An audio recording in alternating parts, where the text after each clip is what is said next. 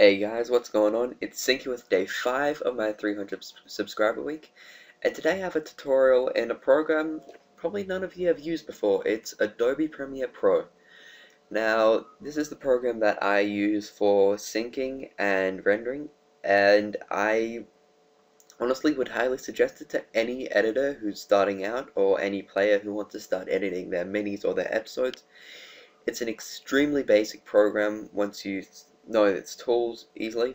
So it's extremely basic and it's really easy to use and it's very effective, and it's much easier to sync perfectly than it is in After Effects. So what I've done here is now started a new project, and I'm just going to name it tutorial. All these settings are okay. You just want to make sure that your scratch disks are somewhere where you have a lot of space. So I have about, 85 gigabytes should be enough. Okay.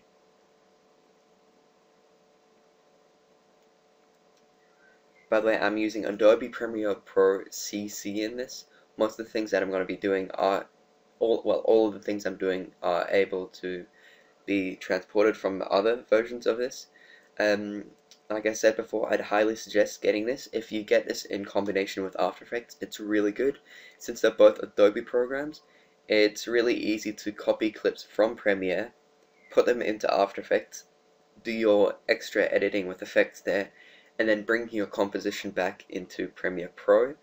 And Adobe Link allows you to easily render straight from there, and it saves you a lot of time which you would usually have to spend in Sony Vegas rendering out your footage, then put it into After Effects before rendering that out.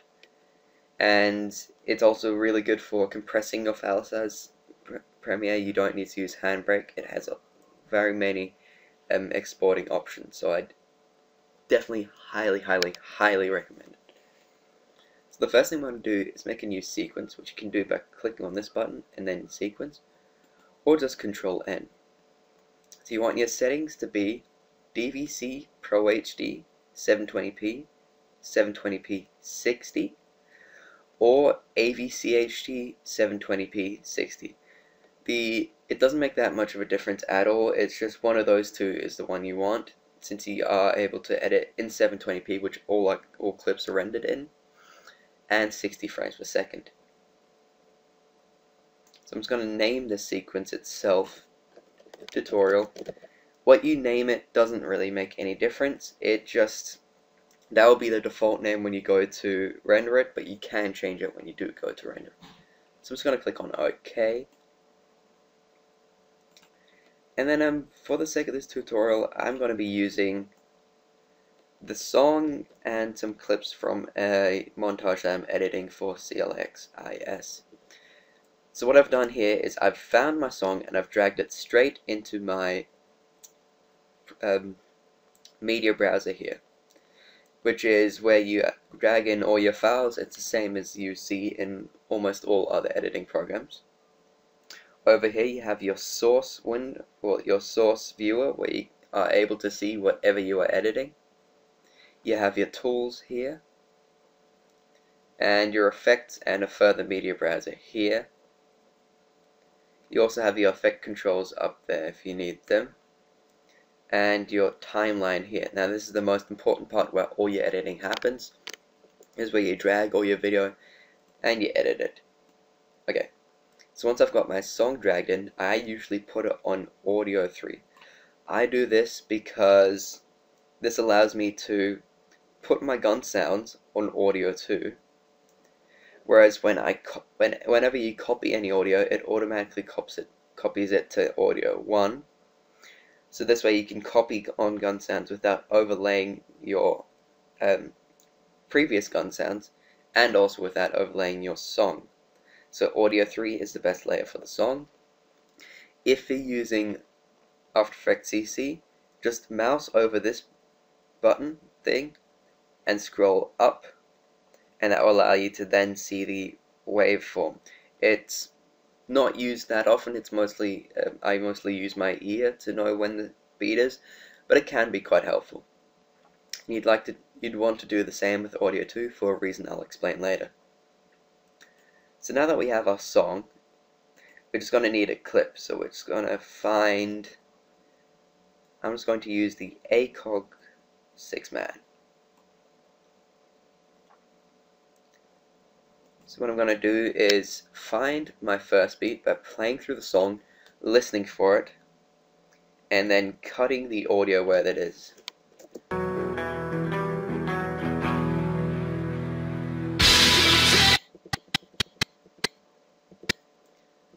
Alright, so we know that our beat actually cuts in here, as you can hear.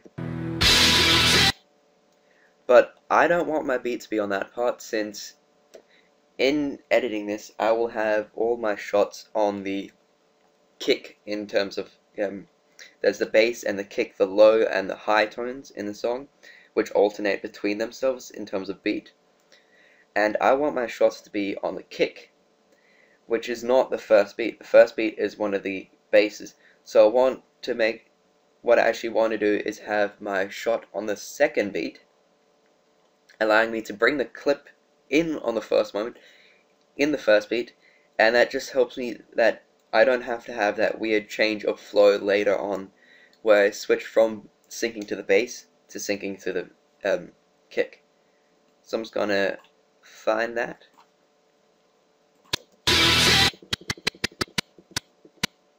Alright, so could you hear that just a little bit, just a little boom? That's what I'm trying to sync to. So what I'm doing now is using one of Premiere's amazing features. You can go frame by frame with your arrow keys left and right, and you can hear every single for every single frame the audio, and when that beat comes in, there's a very distinct crackle that you can hear. You'll hear it in the next frame. Can you hear that difference?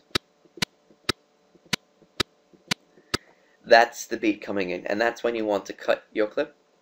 So what you want to do is use your razor tool or press C, mouse it over your timeline, over your playhead, and if you have snap enabled over here, it's going to snap straight to it. You can just click and it's going to split it into two audio layers. If you find that snap doesn't work anymore, you just have to toggle it on and off here with the S button or just by clicking. So now that we have our first beat, our first shot, we also want our first beat.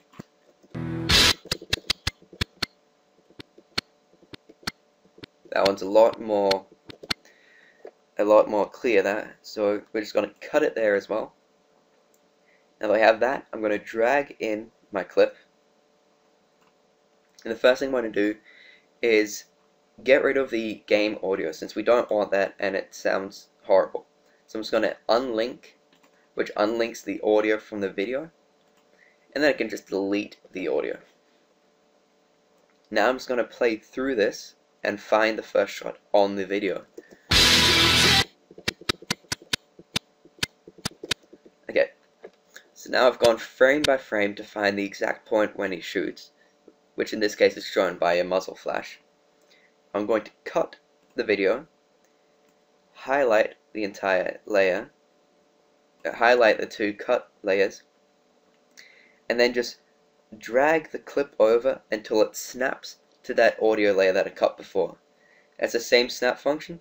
You cut where the shot is, you cut where the shot should be, snap it together, and it should be perfectly synced. Now, as I said before, I want the clip to come in on the first beat, so I'm just going to use the other razor-like tool in Premiere, which is this, and just drag the start of it until it snaps to that first cut that I made. So now it should come in on the first beat, and you should shoot on the second. Let's see. And as you see there, it was perfect. So now what we want to do is find our second beat. So I'm just going to listen for that second kick.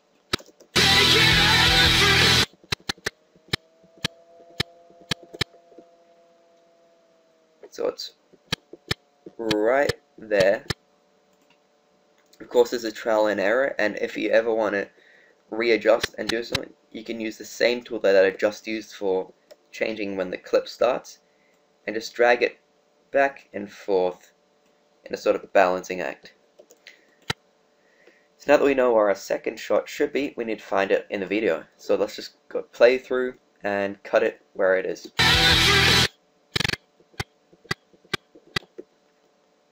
There we go. Drag, in this case I wouldn't drag both of them over since we know that this one's already perfectly synced. I'll just drag the second shot over. And as you can see, I now have an actual gap of, about 10 frames where nothing's going on.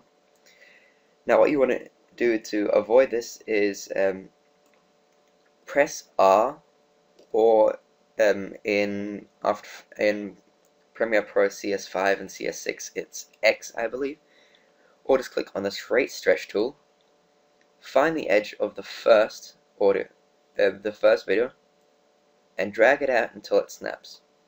What this does is affect the percentage at which this video clip plays, so it fits perfectly your gap. It's a very powerful tool, and it's a lot easier than doing it in After Effects, I believe. So now I'm going to find our third shot.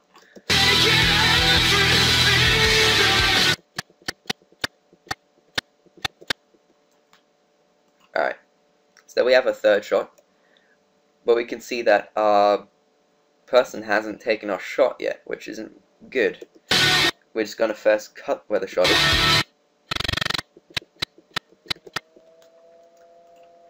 So as you can see here, this actually goes too long to fit with the song. Now, you can use the rate stretch tool and make it faster, but I highly suggest not doing this, because if we play this through now, you'll see that it looks really weird. And you want to avoid speeding up things as much as possible. Usually you can speed it up to about 110% without it looking too bad, but you try to avoid it. So there's two different techniques that you could use to avoid this. First of all, I'm just going to do this one, which is finding my bass, and I'm going to cut on the audio layer.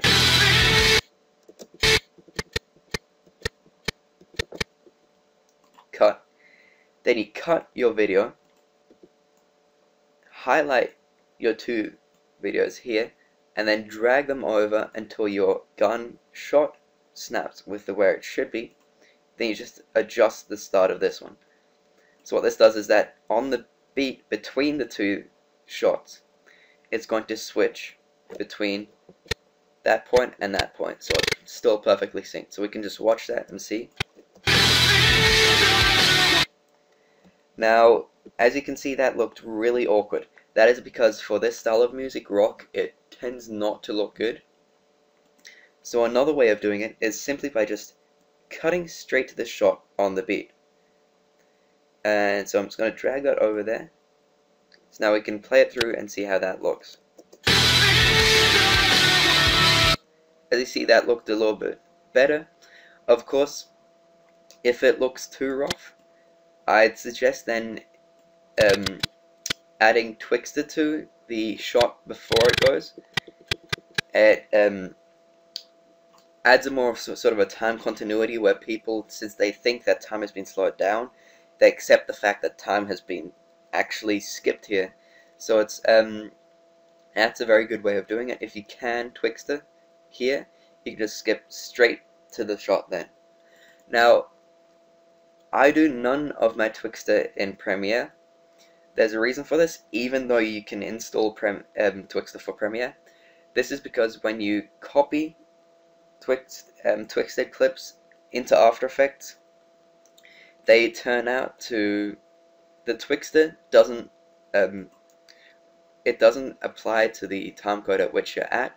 It rather applies to the timecode at the start of the clip. So you'd end up not having your clip Twixtored here, but you'd have it literally Twixtored at the start of the clip, the first few frames of the video layer. So you want to do all your Twixtor in After Effects, and until then you're just going to have to settle with this.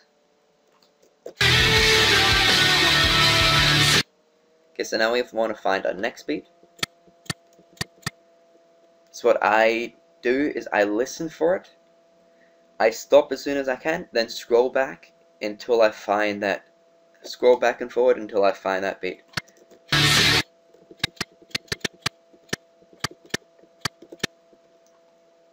So there we go. Now it's going to find our shot. There's our shot. Drag it over. Affect the rate. There we go. Play it through. Okay.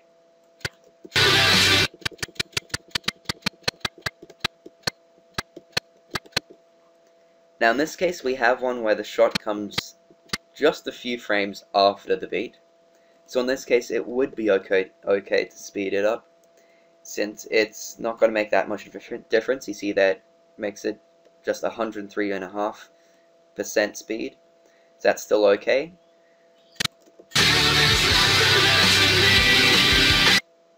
So let's find our next shot.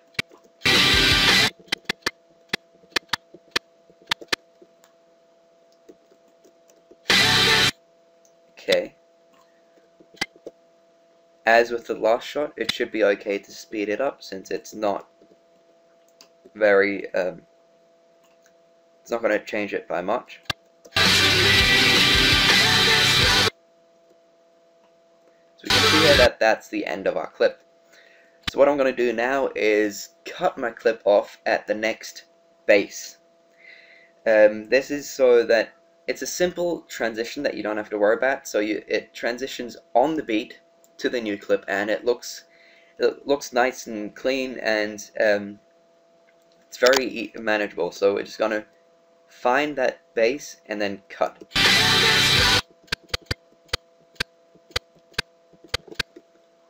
Cut the audio, drag in the end of the video. So what I've done, what you can do is actually affect the rate of this clip with the rate stretch tool or Control R, and set it to maybe, it's 55% if you're editing in 60 frames per second. Once you get under 45, it starts to get framey, and that will give you a sort of slow motion. But I want to do all my Twixtor in After Effects, so I'm just going to leave it like this, and then when I get into After Effects I can fix it.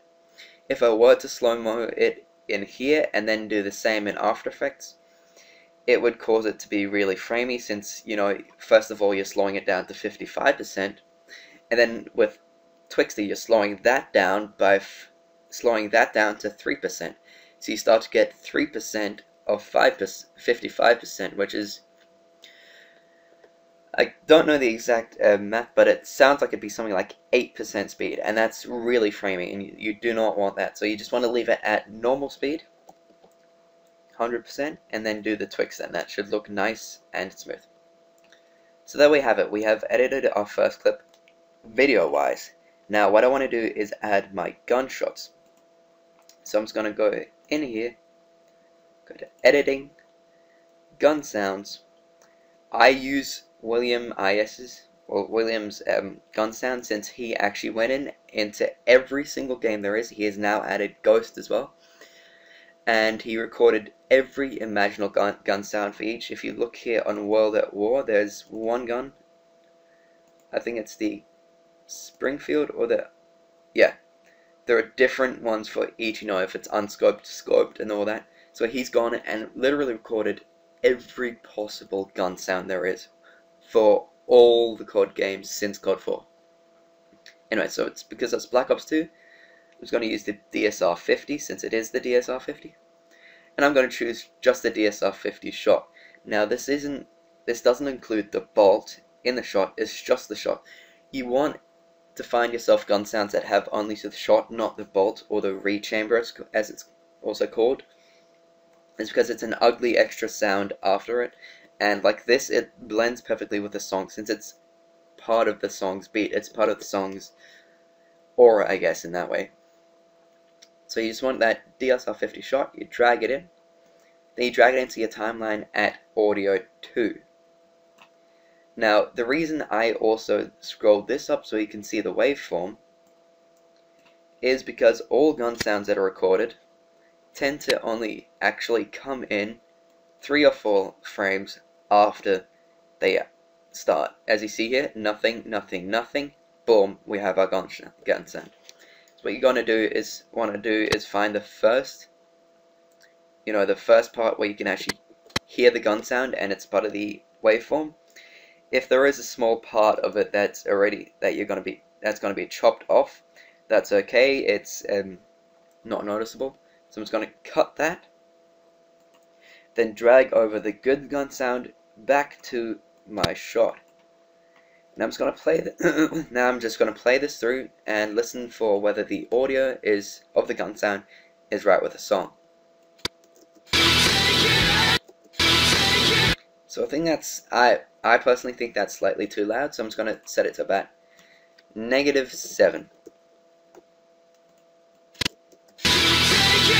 What I've done there is use the audio gain to adjust my gain by a certain amount of decibels. So I'm just going to play that through again and listen. So that might be a little too quiet, so I'm just going to adjust it by 2 decibels so it goes to -5 overall. I'm just going to try another 2 decibels.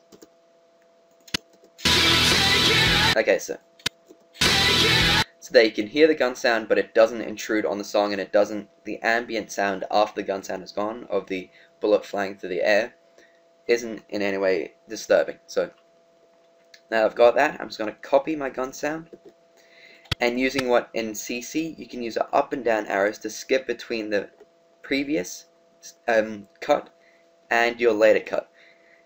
Down arrow brings you to the later cut, up arrow brings you to the previous. So I'm just going to, now that I've Control C that, Control V on my second shot, go into my third shot, Control V, go into my fourth shot, Control V, go into my fifth shot, Control V, go into my sixth shot, Control V. Then I'm just going to highlight all the gun sounds here. By the way, in this case where you don't want to move that down, you can just highlight all the ones before it, and then select the last one by holding Shift and clicking on it. You drag that down, and now we can play it through, and it's going to have the gun sounds, and it's going to look nice and perfectly synced up.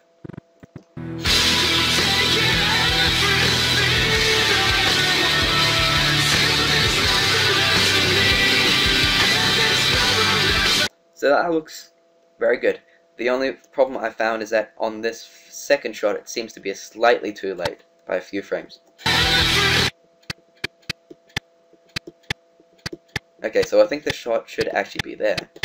So what I'm going to do is just drag my shot over, just drag the end of it so there's no audio desync, I guess. Drag the song to match, and then use the rate stretch tool to match it with the video layers. So now we should play it through, and it should be looking absolutely perfect for every shot.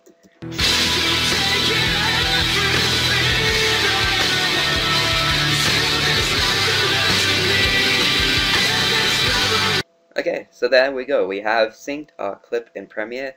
It's perfectly synced, frame by frame. I'm just going to save, and you can also copy this straight into After Effects and do whatever you want, and then bring it back into Premiere. So that, I'm just going to go quickly through some render settings now for rendering well, and that will then conclude the tutorial.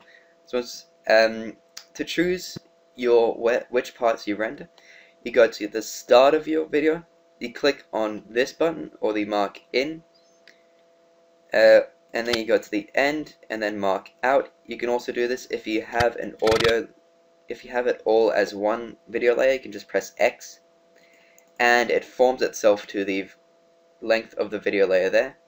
Once you have put in your mark-ins, you can always drag these over and they also snap. So now we have that, we have our whole clip that we want to render. We're just going to go to File, Export, Media, or just Control M. Now we want our format to be H.264. This produces an MP4 file, which is the most versatile file, which can be used by all operating systems, Mac, Linux, and Windows.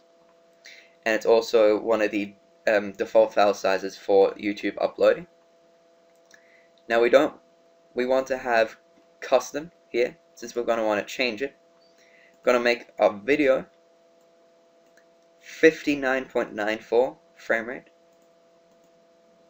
Please load. What did I do? Yeah, just gonna go to. Just gonna have to scroll down until you find HD 720p 29.97. Change the frame rate to 59.94. This is so you render it in 60 frames per second, and that way, if you have to put the video file back into your project and use that to edit, you still have 60 frames per second. So if you slow it down in any way, it's not going to look choppy. This is also for any players that want to render their clips perfectly in 60 frames a second. You can use this as well. Just going to scroll down.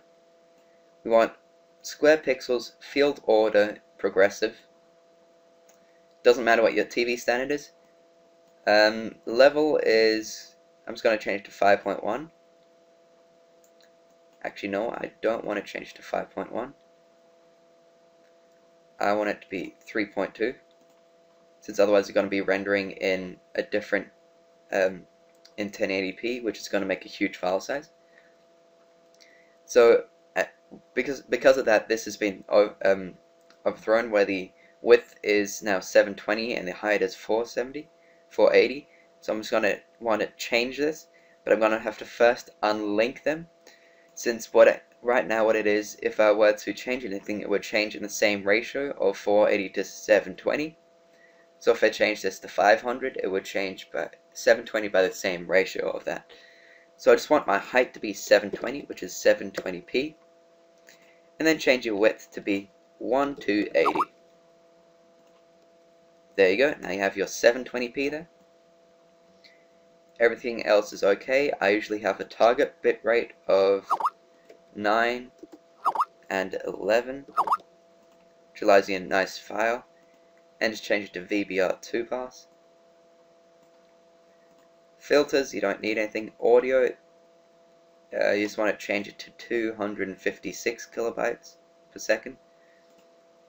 Multiplexer, you don't want to change that. Captions, no, and FTP, no. So there you have your render settings. Now, what you also want to render is this.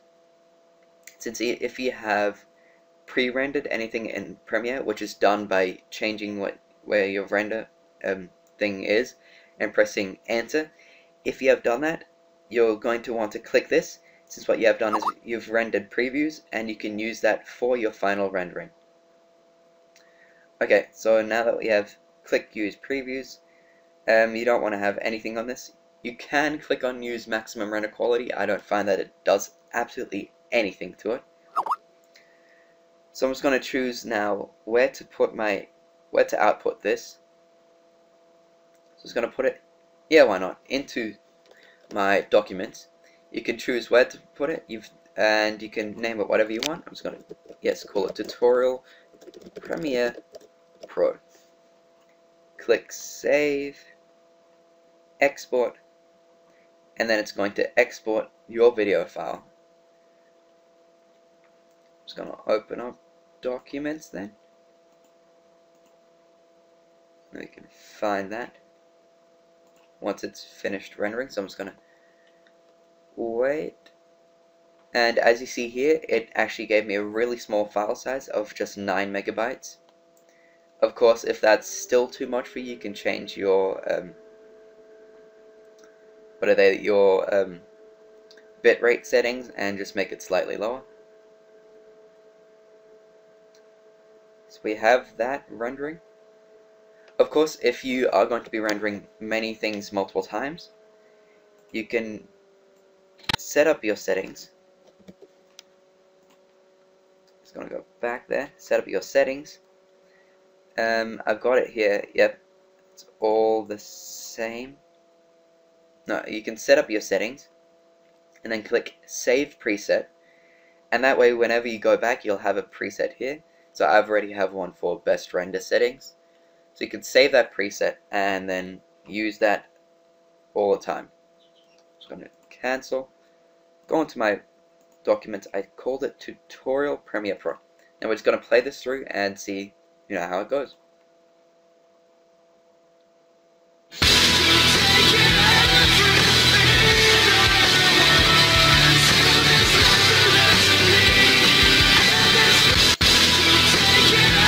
So there you see, we've both synced up our clip, we've rendered it perfectly in 720p 59.94, so we haven't lost any quality, and that's Premiere.